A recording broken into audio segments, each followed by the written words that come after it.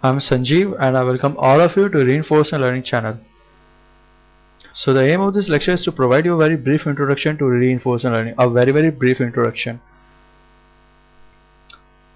And the aim of this channel is to study reinforcement learning, understand the working of DARPA Urban Challenge vehicle, the vehicles that took part in DARPA Urban Challenge in 2007, and some of the vehicles are listed in next slide. And the third objective is to understand the working of Stanford University's autonomous helicopter, which uses locally weighted regression and PEGASUS reinforcement learning algorithm. I already mentioned this thing in the locally weighted regression channel of the machine learning, that Stanford University's helicopter use the locally weighted regression and PEGASUS reinforcement learning algorithm. We will learn this algorithm in this channel.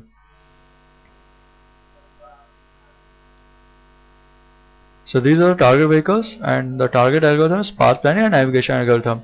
The target vehicles are TALOS from MIT, which was placed 4th in DARPA Urban Challenge 2007. Junior, Stanford University, which was runner-up in 2007 DARPA Urban Challenge. Third one is TARTAN Racing Team. The car name was TARTAN. The TARTAN Racing Team of Carnegie Mellon University, which was the winner of DARPA Urban Challenge. And the fourth one is STANLEY, the Stanford's 2005 DARPA Urban Challenge winner. So the final aim of this channel is to make a new learning algorithm using the content of this channel and optimization channel. Okay, we will mix the contents of both these channels and also will incorporate the machine learning channel, and then we will try to make a new learning algorithm. The second aim is to make a novel autonomous path planning algorithm for UAV and UGV, that is autonomous air vehicle and autonomous ground vehicle, using the contents of this channel optimization channel. As I'm working on autonomous navigation and path planning, autonomous vision guided navigation, so I'm biased towards this path planning algorithm, and so finally we will consider a project or algorithm for path planning of autonomous vehicles. For NAPP Algo, some hint will provide in 7 lecture path planning channel. So these are my personal details.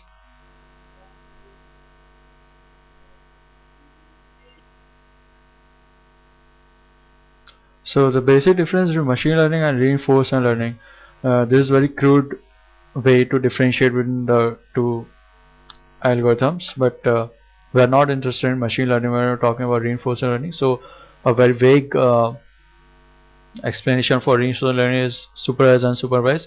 Also there is semi-supervised learning, and again a very vague definition of machine learning is learning by examples.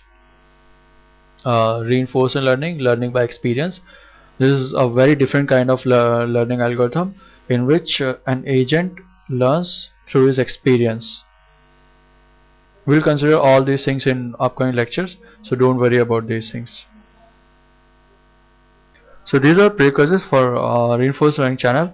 These are machine learning and optimization. This is a very vague representation of precursors. But I'm not assuming you to be a master of optimization, but still some knowledge in optimization will help a lot in reinforcement learning. As we go deep into reinforcement learning, things will get more and more tough. So these are some basic terms in reinforcement learning. These are policy, rewards, value function, and fourth one is models. This is not policy, this is model. The 4 elements of reinforcement learning: policy, rewards, value function, and model. So this is a policy. This is a very vague definition of policy. This defines the agent's way of behaving at a particular time, mapping from perceived states to actions to be taken. This is a very vague definition that policy is a mapping from perceived states to the actions to be taken. This is the core of reinforcement learning algorithm.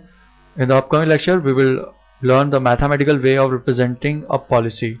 A reward is an immediate best response for the action to be taken in present state. A reward defines the goal of the agent. Agent's objective is to maximize the reward. There is a function or set of values for each mapping of a state action pair. Reward is something which tells you what is the best action in the present state.